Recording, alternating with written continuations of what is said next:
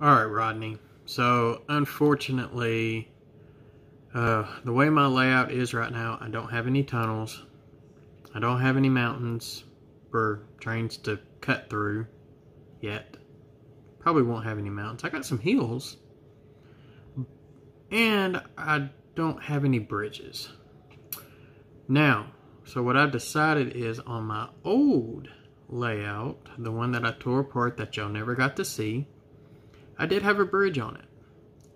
And so for your challenge, I'm actually going to use a compilation of videos that I recorded from my old layout before I came into the YouTube world. And I think you might like the last video because I show automated signals, which is something that I'm hoping to get back into on my layout. So enjoy.